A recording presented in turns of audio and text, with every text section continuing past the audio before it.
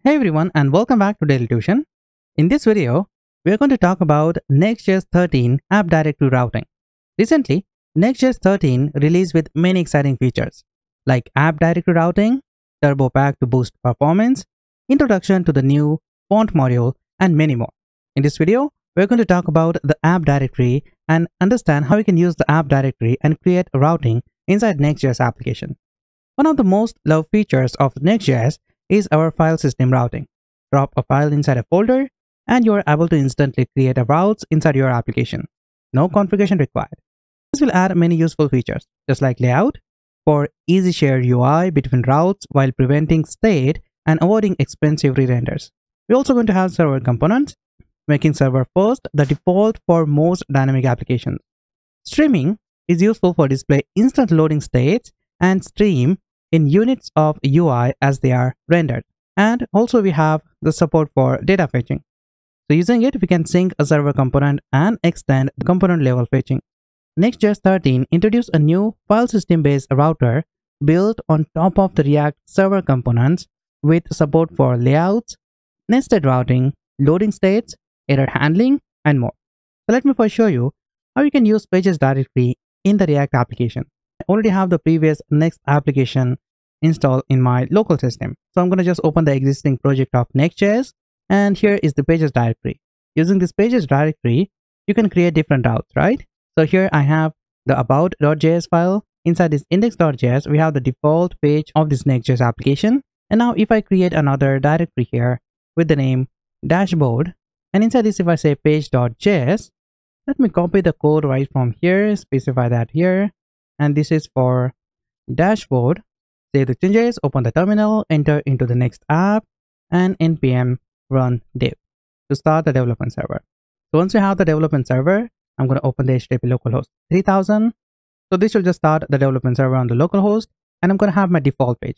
If I want to access my dashboard page component, then I'm just going to say here / specify here dashboard, and then specify here page. When I press enter, I'm going to have my page component as a response. If I want to make the default route for this dashboard directory, then I'm simply going to create here index.js file. Now this index.js file is the default file for this dashboard. So if you try to access this dashboard, then you're not going to get anything because we don't have any file for the default route dashboard. If I copy this page function right from here, specify that right here and say default dashboard index, then you'll notice this is the default route for this dashboard folder.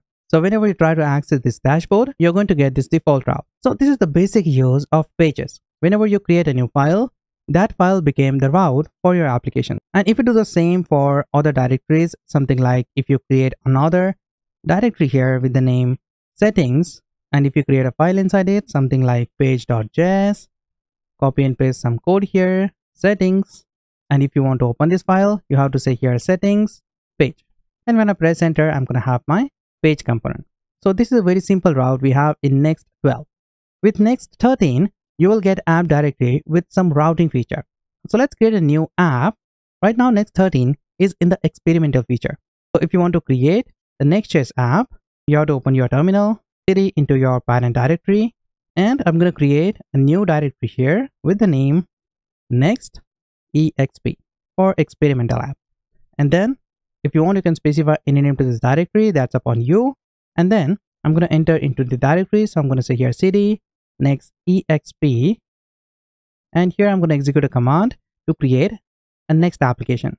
So to create a next application, you have to say npx create next app, and you have to specify here latest because we want the latest version. And then you also need to specify here -- experimental app. You have to specify this flag, otherwise you will get the previous version and you're not going to get the latest advanced routing feature in your Next.js application.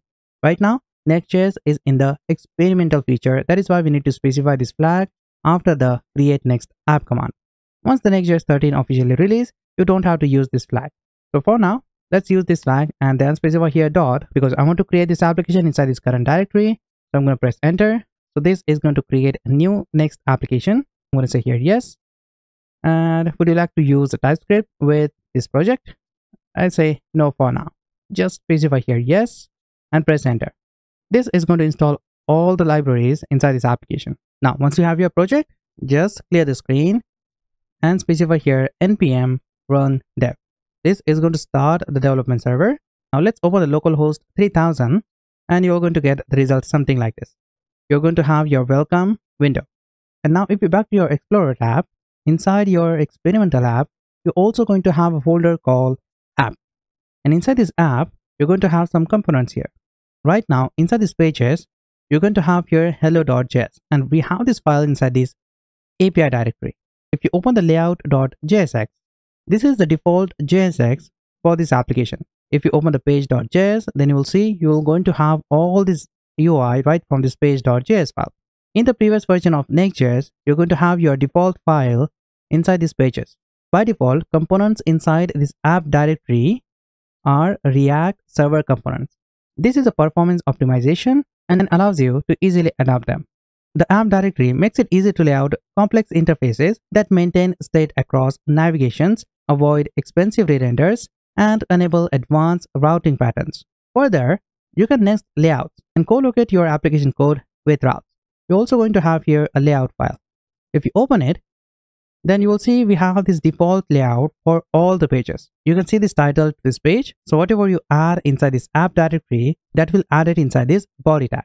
Right now, the app directory is the root route of this application. So now this root route currently representing this app directory. Let's suppose that if I create here dashboard and let's create a new file inside it.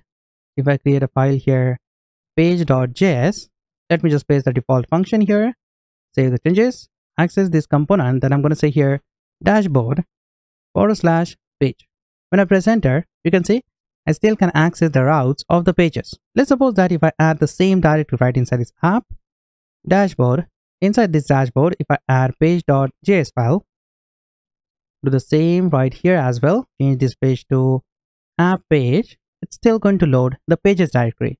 But if I try to create index.js file right inside this app, let's suppose if I add here index.js with the function index page, if I back to my component and if I back to the index component, then I'm not going to get anything here. But if you move this index.js file right inside this dashboard like this, and if you back to the dashboard, you can see you're going to get your default component as a response. If you try to create this same index.js file right inside these pages, let's suppose if I create here index.js, pages index page, and if you back to the home page, then you will see you're going to get an error message here.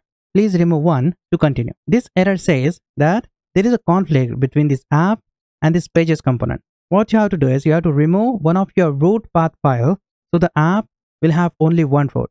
So if you remove this index file right from here, now the root path of this app is this app folder. So now if you restart the development server, reload the browser, you will get the result what you want. Now there are different files you can create inside this app folder, just like page.js or JSX, layout.js or JSX, then you have loading.js, then you have error.js, and you have template.js, and you're also going to have head.js. This file comes with the features. For example, this loading file is an optional file used to create a loading UI for your specific part of your application. And with this app component, you're also going to have the layout.js file, which is one of the most important features of this app directory.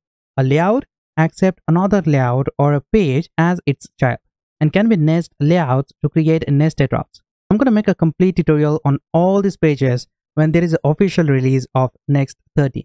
If you find anything useful, make sure to press the like button, share this video with your friends, subscribe for more latest videos. That is all for now. I will see you in the next one.